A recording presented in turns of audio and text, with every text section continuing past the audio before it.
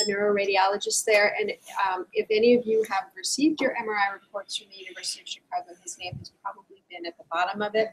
I have seen his name on half of your, if you're in the DNA and tissue bank, half of your MRI reports at least have had his name at the bottom of it, and then he's going to tell us what it is that he sees when he looks at your pictures. Thank you. First of all, thank you for having me here. Can everyone hear me okay in the back? Okay. I'll make sure I got the controls here. I made sure to include the McDonald's signs. And of course, the mulberry too. All right, so when we do imaging, acquire imaging pictures of the brain, we do it for a reason. So one is to diagnose, and what would present you to for imaging would be something like a headache or loss of consciousness or a seizure.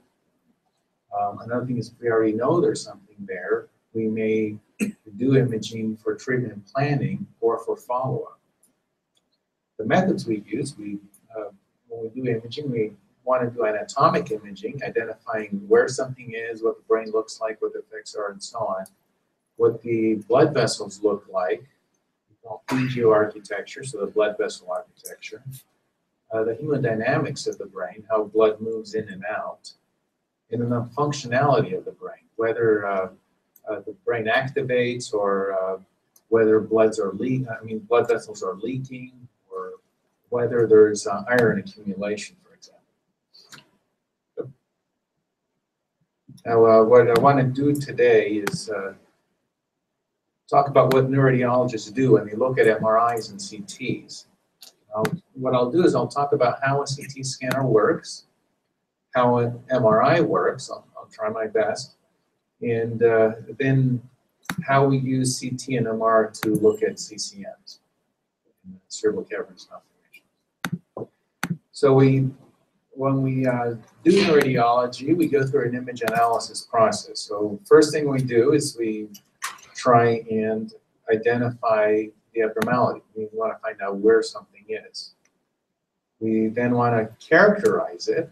So we look at where it is, and then we look at the different features that it has. So we think of clever ways of describing it that may be useful in identifying and characterizing something, whether it has a little hat or it looks like a wolf, for example.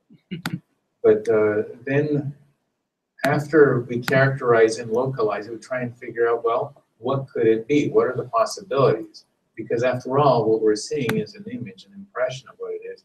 We don't have the pathology in front of us. We don't have the specimen. So we're indirectly seeing it. So provide a differential as to what it could be. And sometimes we have a good chance of being correct. After that, we try and help guide treatment. Use the images to be useful. You need to provide some value. And the other thing it can do is it can also determine whether there's been any response to treatment as well. So those are things that we try and do.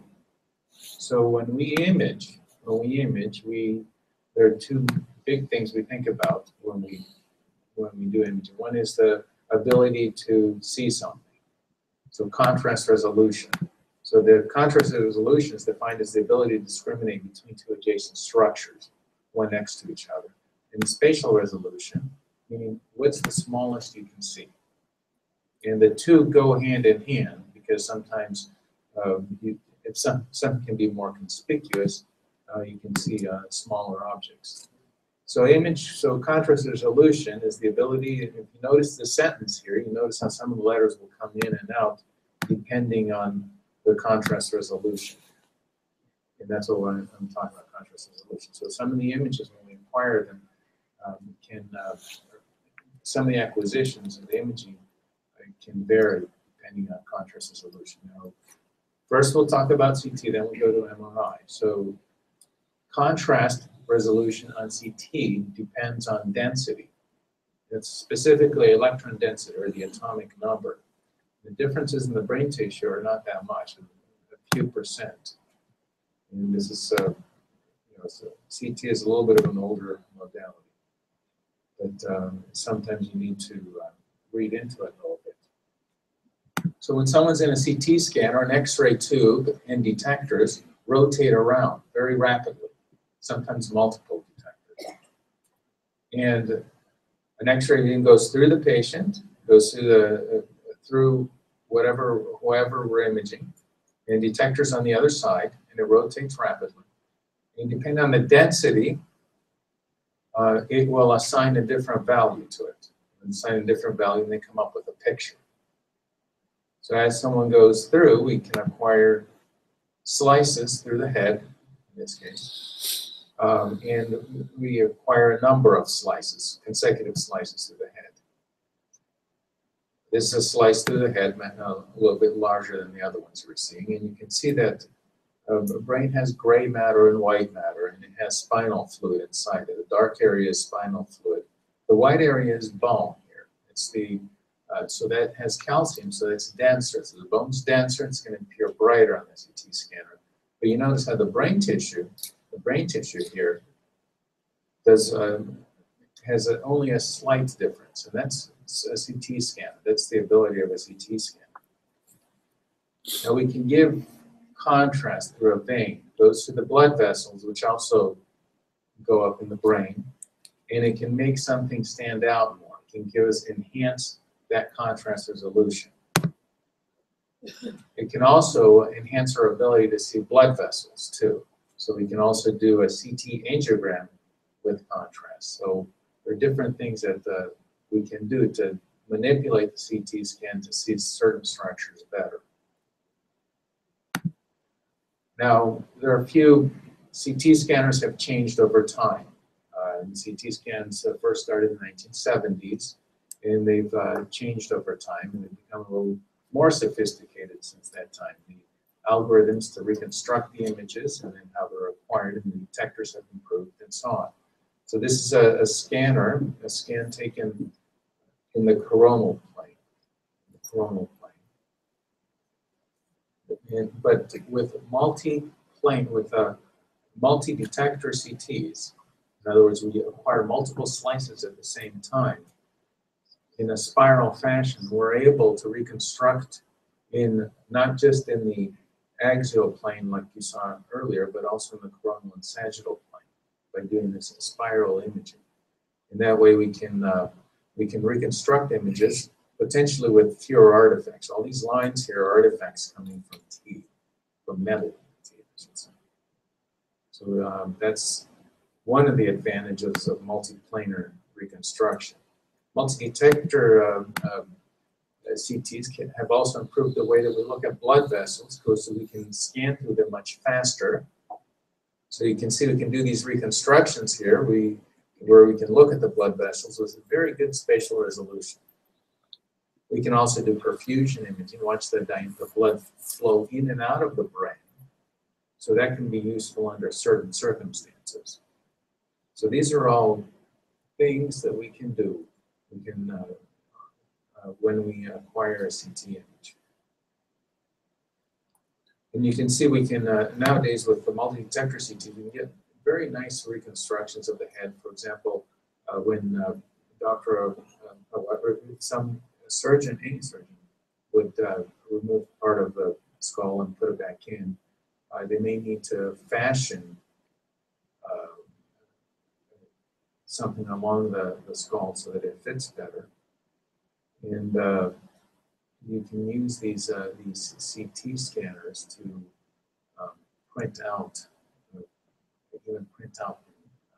piece of the skull. Now, typically the dentists use this type of technology to reconstruct teeth, and surgeons use it to reconstruct people following trauma, so we can do a better job of preparing for the surgery. Now, a newer technology that's available is a dual energy or multiple energy CT. So we have multiple detectors, but we can also detect X-rays at different energy levels now. And this is newer, but what that allows us to do is distinguish different chemicals in the brain. You can distinguish calcium in water and gadolinium better. So it's not just density now; it's also what they call the K edge. But basically, what it does, it helps us distinguish, get a better distinction between different tissues and structures in the brain, whether it's calcium or uric acid or what it is. So that's what it does. It also helps us reduce artifacts from metal. And it can also give us, subtract out bone when we're doing angiograms, and gives us nicer pictures. And it can also reduce time by subtracting out iodinated contrast. So this is these are scans of someone who has a little bit of contrast in here. And the way we know this is contrast in our blood, because blood and contrast are both white, is that we can we use this dual energy CT to distinguish between iodine and blood products. And that way, if we can subtract out the iodine from here, this is the image we get. So this was iodine. And that's just one way spectral CT can be used. It can also be used to differentiate uric acid that comes with gout versus calcium that comes with other types of lesions, which can help us with the differential. And it can also reduce artifact. Notice the artifact in this picture and less artifact on these two pictures from the metal that's in this person's jaw. MRI is slightly different. Some people say it's more akin to magic, but it just means we don't understand it. So, all right, so what we're imaging, when we image on MRI, so on CT we image the density of something. When we image on MRI, we image hydrogen in water. We predominantly image, and we also image hydrogen in fat, but mainly we're imaging hydrogen in water. So we're imaging hydrogen protons in the water. Now, that's what most commercial MR systems are tuned into. Now, how does this work? Well, we have these water protons have a magnetic moment. So if you think all atoms, all electrons spin around, the protons inside the atom spin around and have a magnetic moment. They have sort of a magnetic field, so to speak. Now, if you put someone in a magnet, their protons will line up with the magnetic field, sort of like this, or like that. So it lines up with the magnetic field. Now, once they line up, and that's what this cube is, we can apply a radio frequency pulse. So we deposit energy here again, a radio frequency pulse, like radio waves. And that goes through an antenna. And the antenna could be either next to the head or somewhere close by in the back of the table. But with the brain, we tend to have an antenna that's closer to the head. We apply that. What that does, it goes at the resonance frequency of the water proton. So it gets absorbed and it displaces these protons. They're no longer aligned with the magnetic field. Then we turn that off, and then it absorbs that energy, and then it has to send it back. And what MR does is just listens to that energy coming back after you've applied the radio frequency pulse. That's what it does. So we have we're imaging water hydrogen protons in a magnetic field by sending out radio waves. And they're absorbed, and what we do is hear what's coming back. And there are different ways to localize it and so on, and localize where it's coming from and so on. So it's fairly sophisticated. One thing was when we acquire on MR, we can acquire in multiple planes directly. And we can also do different sequences. We can image in different ways. So the way that we apply the radio frequency pulse, or pulses, I should say, will determine what type of image comes out. And it focuses on different characteristics of the tissue. basically the way it absorbs and releases the radio frequency pulse, each proton. In that way, what that translates into is a large variety of imaging sequences, and so many that we can't apply all of them on one person in one city, because it will take literally, it'll take many, many hours to do that, image in all sequences. So we have to tailor the MRI image accordingly. So here we have a T1 weight image, a proton density image, T2 image, flare images are kind of standard sequences.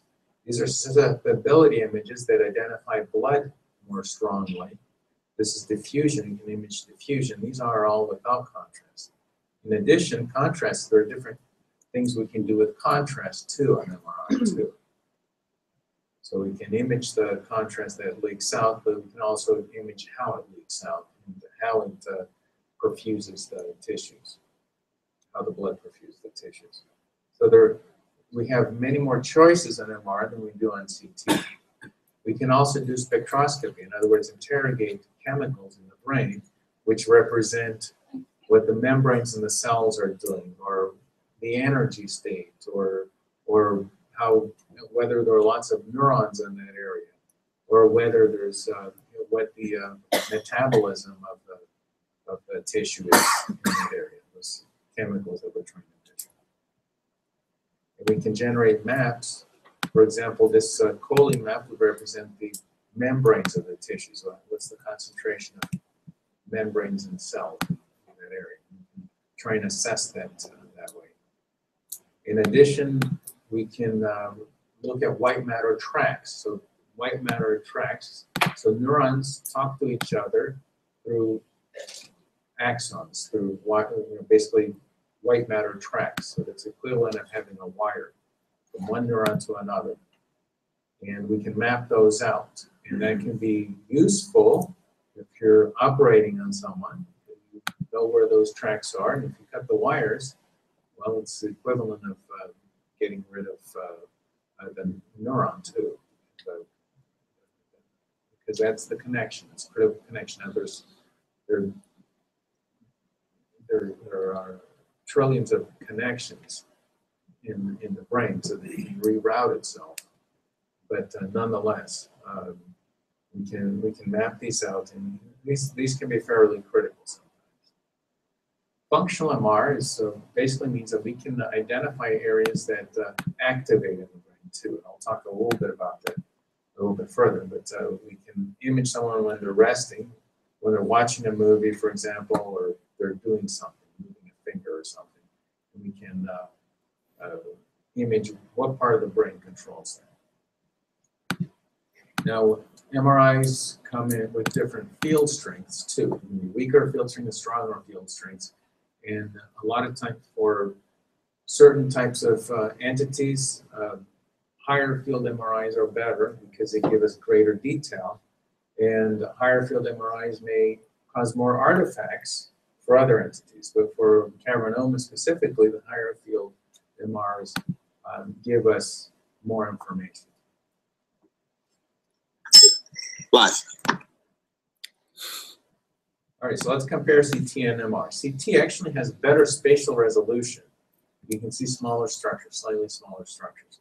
Although now there's a competition, but MR has better contrast, tissue contrast resolution. So the ability to discriminate between two adjacent things is better on MR. That's generally why a lot of people like it. MR tends to be a longer exam and makes people more claustrophobic than CT. CT is obviously a faster exam. CT actually is a better evaluation of the bones. It makes the bones stand out. MR, you're imaging water, hydrogen, protons, and the calcium in the bones does not have water in it. It has very little water in it. So you can't image it as well as you would on CT. MR is also more expensive because the upkeep and so on is greater. Plus, there's a greater throughput with CT than MR. It takes longer to do MR. It uses liquid helium, which costs money, and then there are all sorts of precautions to go over. Let's, so cavernous malformations, which you're probably familiar with at this point, but just a review, they're basically low flow vascular malformations. So it's a lesion that has low blood flow. And basically, it's a bunch of tightly packed vascular channels, and it looks exactly like this. It also looks sort of like a mulberry, and it's relatively unusual. 90% of malformations, and some run in families, and some are sporadic, don't run in families. And when we're imaging, there are features that we can look into that could potentially tell us what it is. Now we have a CT scan of one that right here is hyperdense here. Usually when something's hyperdense, we think it may have hemorrhaged recently. But sometimes it's because it has calcium or it's very dense for other reasons. In this case, it comes in multiples, but there are different pulse sequences. You can see they all look different. This is a susceptibility imaging sequence. It makes the lesions look a little bit bigger. And this is a T1, this is a T2. Basically, what we can use T1, T2, flare MRI, and so on is to try and get a general idea of whether the blood products in it are new or old, or what stage they're at. And there are certain characteristics that a cavernoma has. So we said mulberry in pathology. It looks like a mulberry when you take it out. Now on imaging, it looks more like popcorn. Imaging is black and white. So popcorn is black and white. So on CT, we see it only about, we can see one about 50% of the time when it's present, relative to MR. So it's best seen on the susceptibility weighted imaging. And this MR sequence here. And you can see it has this heterogeneous appearance, and tends to have this black ring around it, hemosiderin ring. Something's black, it either lacks water on MRI, or it has blood flow. And in this case, it lacks water and has hemosiderin, which causes what they call a susceptibility effect. It makes it black. But make long story short, there are certain characteristics that this type of lesion has that makes it very characteristic. So that's what it looks like, and we characterize it as popcorn. You can also do an MR angiogram too to determine if we're, in case it's not cavernoma and it's an AVM or something else. Sometimes it's a question. So cavernoma, it's a developmental venous anomaly and cavernoma are associated in the sporadic form. For whatever reason, it's associated. 30% of cavernomas will have it, and 40% of people with sporadic will have it, and only 1% of familial cavernomas will have it. So we see a developmental venous anomaly associated with cavernoma, or if it's an isolated cavernoma, we tend to think it's probably a sporadic cavernoma rather than a familial. And if we identify, on the other hand, a developmental venous anomaly, then we should look for an associated cavernoma because, well, developmental venous anomalies tend not to bleed frequently unless they're associated with a cavernoma or another type of lesion. So developmental venous anomalies have this general characteristic appearance. They call it caput medusa. This is a caput medusa plant here, but that's they look like. And they're anomalous venous drainage, but they drain normal brain, so you can't just remove it and expect that everything's going to be fine. So the veins tend to be thicker. This is an MRI of the T1 weight image of the dye. You can see some of these little projections from the main vein here. It's an angiogram showing the main vein and the tiny little caput medusa appearance here, the little vessels here. It sort of looks like this upside down. Again, over here on this T1 weight image of contrast, you can see the vein here, and then there was a cavernoma associated with it. All right. Now this is a patient who presented with a small hemorrhage in the brain. This is a CT scan where it says CT. And you notice it's slightly hyperdense. Notice how it doesn't stand out that much. You can appreciate why they're harder to find on CT. We only see them 50% of the time. You see a hemosiderin ring here. See, there's a ring here. It's characteristic. We have this popcorn-like appearance, we call it, if you will. This is a susceptibility weighted image. Notice how it looks bigger on it and darker on the periphery. Now, if it's an acute hemorrhage, hemosiderin takes time to deposit. It's late blood. But acute blood is going to be brighter, like this on T2 weighted imaging, and also on T1 weighted imaging. It's going to be brighter. So we know that this has old blood and new blood in it, and the way it's configured with the hemosiderin around it suggests that it's something like a cavernoma. It's got a long hemosiderin. It's a phase image. What a phase image does, it helps us identify with the susceptibility. What we're seeing is related to, for example, blood or calcium. And we can see it in multiple planes. So this is the same lesion here, but we can appreciate its relationship to the surrounding structures. Now on CT, cavernomas can present as blood products, as in this lesion, or they can have some calcifications, dystrophic calcifications.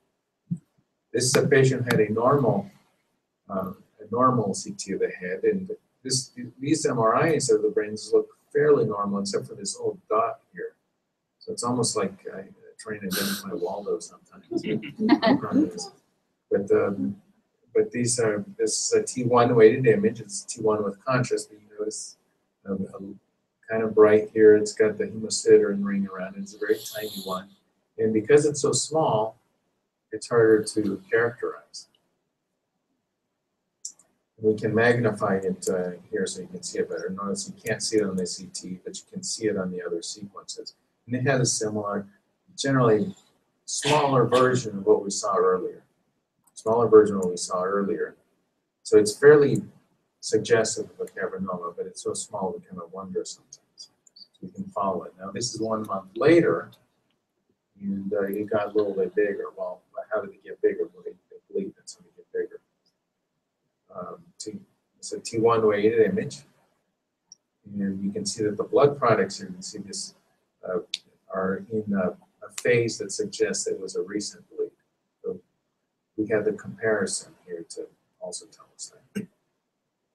And again, it's got this dark ring around it that is expanded, and then it also enhances the contrast. So these sequences kind of date the lesion. The susceptibility makes it more sensitive to additional lesions.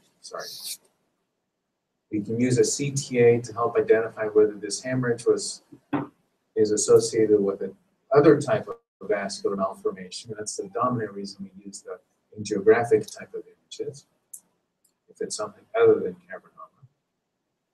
And this is what the postoperative appearance can look like. Notice that the hemosiderin is not as evident on these anymore.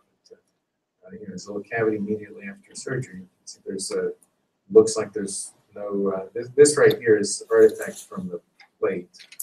But you can see almost looks like no one touched the brain in here, but somehow they came in here, and I think there's no one after what. But it almost looks like you didn't touch it. But you're going to take out the lesion, so there's going to be where the cavernoma was. There's going to be a little cavity, and that's what we see. And then we follow it. The MR is taken to confirm that. Now, we talked about field strength. So more powerful magnet, we can see smaller lesions with, especially with cavernomas.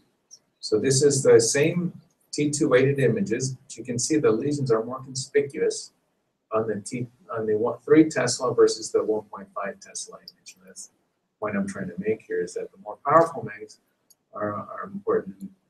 And Dr. White will insist that all his patients have a 3T MRI. for this reason, to look for additional lesions. It also gives us better, higher resolution images as well. Now this is we follow the lesions to see if they got bigger. In this case, there's one lesion here that got bigger, and that may have implications on whether or not to go ahead and treat it.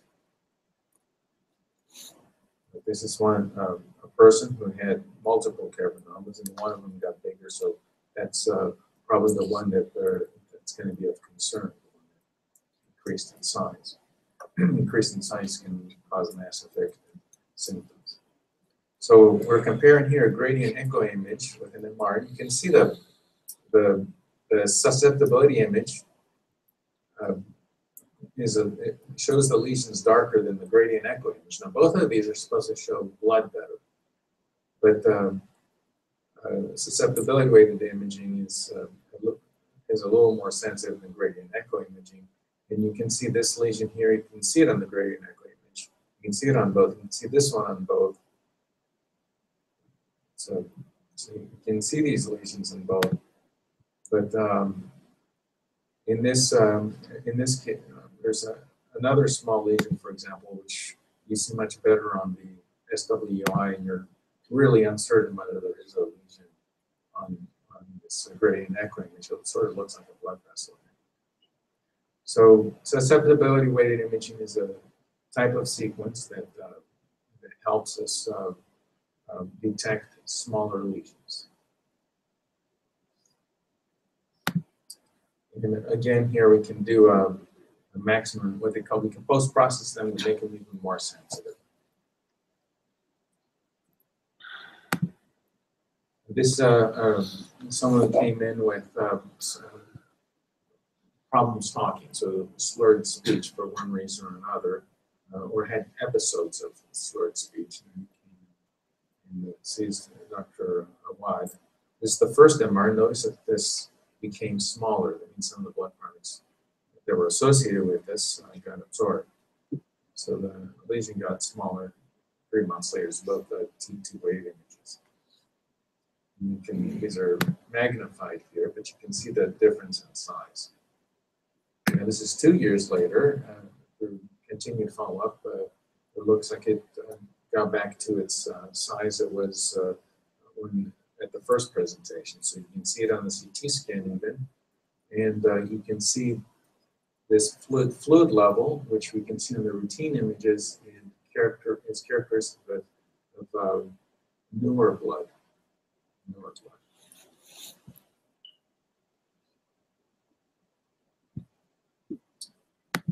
Now, and this is a comparison of the first 3 months and then 2 years later. And you can see the lesions changed character. You can see there's some differences in it, and then there's a little more hemosiderin that's deposited around it. Now, in angiography, there was a question whether there was a small AVM there, so an angiogram was done to make sure that wasn't what is an angiogram. We inject blood vessels with dye and take X-ray pictures. Why do we bother doing that? Because the spatial resolution is much higher, and it's more sensitive in detecting arteriovenous malformations than a conventional MR or a conventional CT. That's why sometimes we'll do an angiogram. And you can get these higher spatial resolution images than you could possibly do with CT or MR. So, but the other thing with this particular patient, it looked like the lesion was in some very sensitive parts of the brain. So functional MR, what that does is it helps identify brain function, sort of like a mind reader.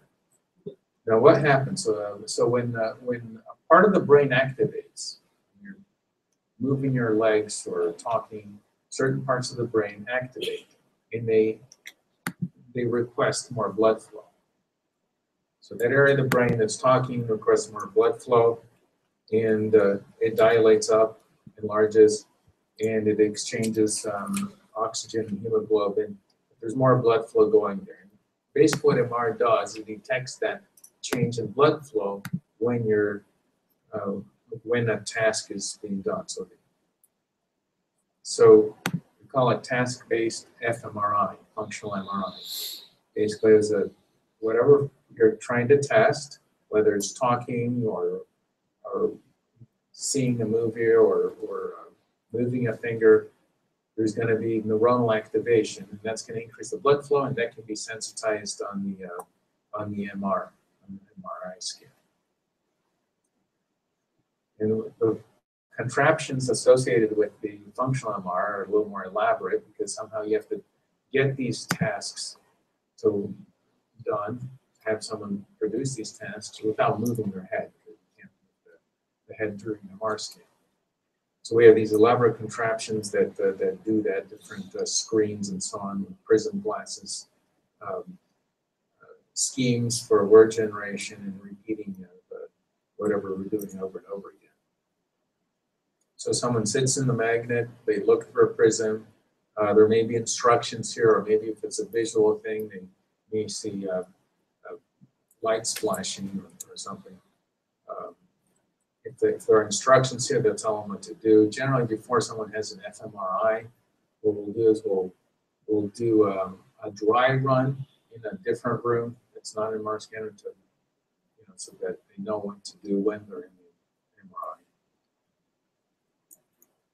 And then in this particular patient, we wanted to determine what the tongue movement is, what center it was, where it was in relation to the cavernous malformations, and then they were surgically excised. They would, Dr. Awad would be able to avoid the critical structure.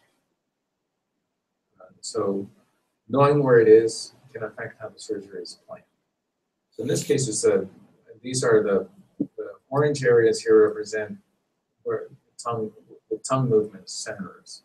In this particular case, that was the closest to the lesion. Probably the reason this particular person had difficulty talking was because of the tongue movement, the surgery. And here's the lesion where the arrow is. Now, we did other tasks too, sentence completion task. You notice it's far apart from the lesion. Okay. Or word generation. It's another task we can perform. Or verb generation. And generally, Dr. Jack Collins from our institution is the one who does these, and he's very meticulous about making sure that it's as accurate as possible.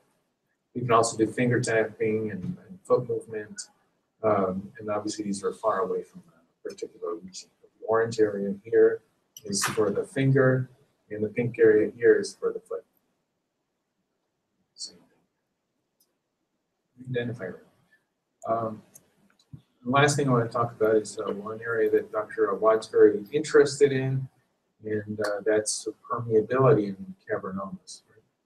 So we can do imaging of permeability too. Now, what is permeability? So when blood flows through blood vessels, it can leak out some fluid, right? And it generally does that in the body. Now that can increase depending on what's going on. If there's inflammation or something like that, it can actually increase. Now, in the brain, however, differs in the way it leaks compared to the rest of the body. So it leaks much, much, much less fluid. In fact, it tries to be watertight. The water can't even get through. But it can transport some stuff across. Now, so there's a certain level of permeability in the brain. And so this is and that depends on the blood-brain barrier and how it's constructed. And I think that Dr. White's area of expertise here is cavernomas, and more recent research in the permeability associated with cavernomas has shown that there is an association, maybe different in familial versus sporadic in the brain, and it's quite possible that it may affect hemorrhage too, as well. So therefore, imaging permeability of the brain may be important. And this represents the blood. This is the brain here. This represents a cross section of a blood vessel. If you take a cross section of wall of the blood vessel. We have this, and then you take a cross-section of these cells next to the blood vessel. You can start identifying what keeps water out. They're very tiny structures inside the blood vessels that affect the permeability. So we can image permeability, and that may be useful. We can image it by injecting dye and watching the dye leak out over time. We can, this is a signal intensity here, and this is time. We can watch it leak out and develop these maps here.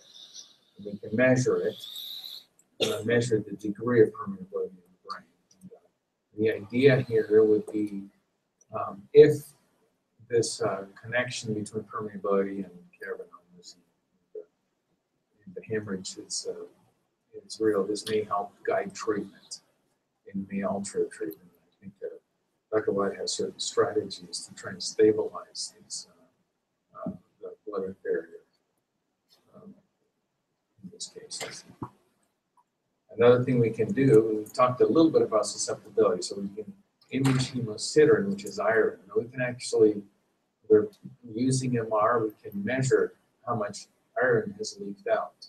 We call that quantitative susceptibility MRI. But basically what it does, it measures how much iron has deposited in the tissues. And they may be an indirect measure of how much the cavernoma has been leaking over time. It's been leaking over time. So that may be useful information. All right, so I want to thank you for listening here, especially right before lunch. We talked a little bit about CT, how it depends on density. We talked a little of atoms to create an image. We talked a little bit about MR, how it depends on water, the presence of water. And we then tried to describe what CCMs look like and how we can assess them using our imaging techniques, and how angiography, for example, can exclude arteriovenous and other vascular malformations, and how functional MRI can be helpful too. I think we have a few questions for you already. Yes, we do. Well, actually, I'm going to ask mine first. One of the things that we get concerned about with CCM patients is an increase in cancer, brain cancer risk with CT. Do you feel like that the pump is primed for cancer with CCM in people going through CT with it? So in other words, should we scale back CTs more and more with folks, especially with the familial form? Absolutely. So, if you will, so the radiation levels on a CT scan are pretty low.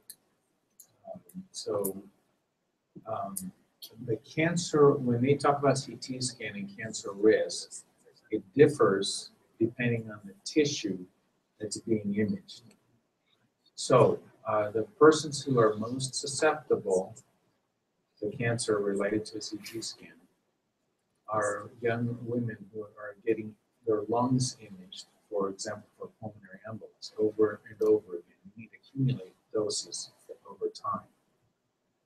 Now, the thing with the brain is that it doesn't, the tissues that are susceptible are the ones that divide the fastest. The problem with the brain that we have is that it doesn't, the cells in the brain don't regenerate themselves as effectively as tissues in the rest of the body. As a result, the cancer risk from radiation in the brain is lower. Repeated head CTs would have a lower risk. Now, the thyroid gland would be one area we'd be worried about. The other thing that we worry about with radiation is actually with the eyes. If you get enough CT scans, a dose of 200 rads over time, maybe a threshold where you start to develop cataracts sooner than you would normally. And generally speaking, the cancer risk is not at the top of the list for the CT of the head. It would be if it was the neck, looking at the thyroid, or the chest.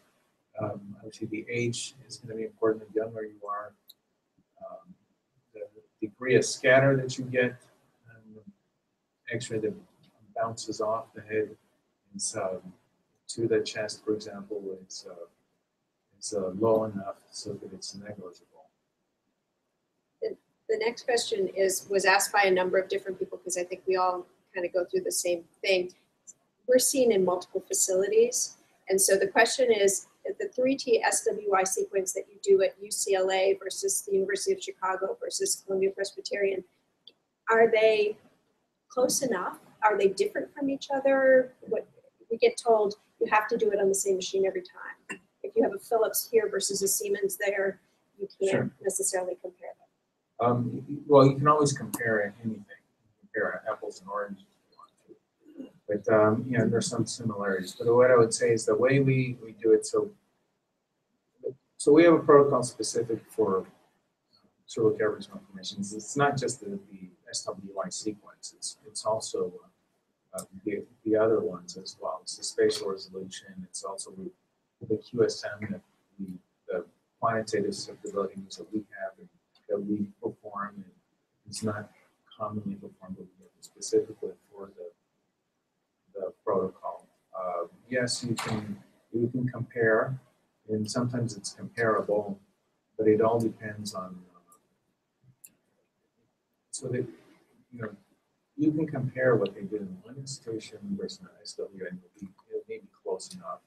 The reason to repeat it in the same place is because it gives you a more, you do the exact same sequences the same way over and over again. You get a better comparison. You get less variability based on the type of scanner, less variability based on the differences in the way the sequences are set up. And that's why there's this somewhat preference to have it to be scanned in the same way in the same scan. Let me complement that because I think in some ways it depends why you are using that. So if you are using it for lesion burden of the larger lesions, it doesn't probably matter what kind of scan. So we can give you fairly accurate reproducible T2 lesion. And there will be some studies and some questions that are driven by T2 lesions. And of course, the more broadly applicable, the more advantageous it is. You have the scan anyway. But if you're getting into counting dots and altering whether I have a new dot last year, then the more rigorous the technique, the less likely you're going to miss some dots or miscount them. So it depends how pushy we are toward the sensitivity. And I think, a happy medium might be to guide general clinical decision. I think a 3T MRI with a susceptibility map is going to be the same all across the country. But if you're asking, did I get a new lesion or not, or did my lesion increase by 1 or 2 millimeters or not, there could be an error because the test was not done the exact same way. So people will come and say, I was told I have a new lesion, or my lesion caused my dizziness and it's bigger. And if you really look at them, they really didn't. So you're not going to have a straight answer on this. It depends how we're going to apply it. Everybody realizes that the more you can use it across platform, the better. But also the more sophisticated and new the imaging, the less usable across platforms. We're dancing between those two all the time. Permeability and QSM are probably impossible to compare. Unless you validate it very rigorously at the same place, the number is probably not. And the next series of questions was about frequency of imaging. And I'm not sure which of you should be answering that question more, but people were asking, should we only get imaging when we're symptomatic, or should we do it on an annual basis? What if we're post-surgical? How often should we have imaging after that if we have no more symptoms? Anybody want to talk I mean, about that? I'll defer to Dr. Awad. He's deferring to you. All right, so here again, it depends how spastic we are together about the change in your lesion. Okay, so if you are in a lifestyle where decision making and living decisions and whatever will depend on whether your lesion change, we recommend surveillance. If you are at a stage where it doesn't matter to you, you don't care unless a symptom comes up, then don't have repeat imaging. The same is true so that a lesion is watched much more closely if it's changing or if we're going to do something about it, or if you're going to do something in your life based on whether it changed or not. In general, some form of regular imaging is not a bad idea because the patients that come out of the woodwork 10 years after having had no imaging, and they tell me now my lesion is acting up, I cannot tell them if it started acting up yesterday or if it's the same as it was 6 years ago. And that's a big difference. Because if I had that MRI from 6 years ago, I could reassure them. If I didn't have it, I'm going to have to repeat a couple more before we decide where we're going to go. So here again, we're not giving you a straight answer, but we're giving you a philosophy about it. And certainly if you have new symptoms and you're going to make decisions based on symptoms, you got to repeat the imaging. If you're not, you don't have it. Is that fair? I mean, laying it out. Okay, just a few more quick questions. We really need to wrap up, but open MRIs, are they useful for our folks at all? And then I saw this billboard about vertical MRIs. In my burg, they don't have that yet. You must have to be in Chicago to get that.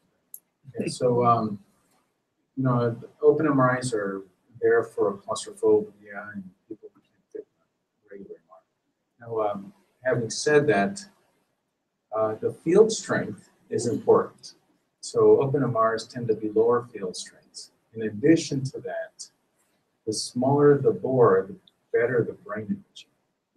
It's, so the ones that the larger bore magnets tend to have it's a subtle difference. It's not that significant. So if you have if you go through a large bore magnet, you may be prone to less claustrophobia. The difference between that and a smaller bore magnet will be subtle. So if you had a choice between doing an open MR because of claustrophobia and a regular MR, if you could undergo one with the larger bore, then maybe better. It tends to be the more open a magnet is, the lower the field strength. That's the reason that it reduces the sensitivity for. One of the problems comes up is you have an open MRI and you know what your lesion looks like, and then there is a problem and you have a closed MRI, and then the two are not exactly comparable millimeter to millimeter. And this is where some of the issue comes up. I have some patients that really are totally claustrophobic. They cannot have an MRI in the donut. I have to put them asleep to do it, and it's not worth it. So if they are not wanting to go all the way to get the susceptibility and whatever, then they can have their MRI on the open, but have it always on the same scan, and don't ask for the very specific high information data. We're not going to get that, but we can manage your case. So we make some compromises, but we need consistency. And then the last question, and it's absolutely the last question. 3T MRI, is it the latest and greatest? Is there something better coming down the road? Where would we be looking for it? And who decides which imaging sequences somebody gets? Is it the neurologist, the surgeon, the radiologist? So the 3 Tesla is the higher field strength commercially available for routine use. Now there are higher field strengths going up to 10 Tesla, even now being formed up to 11.7 Tesla. Now that's going to improve susceptibility imaging. It'll also improve MRAs. We'll get higher resolution MRAs of the brain. However, we don't know everything.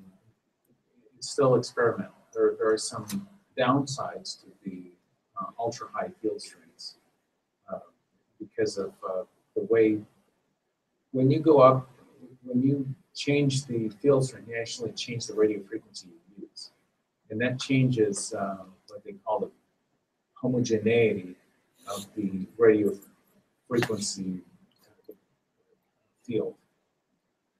That can then make the images splotchy looking, and not as you may run into some problems. In addition, you may run into significant artifacts near the skull base and so on. So there may be a downside as well. So in selecting out the higher field strengths, we need some more time to assess that. It's been available since 1999, 98. The imaging ultra high fields in humans, but it hasn't applied to the clinic because of a number of problems.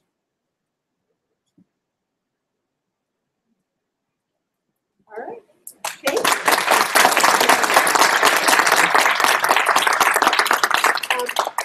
We're running a half hour behind now, so I'd like to shorten lunch a little bit. Dr. Roth is already here.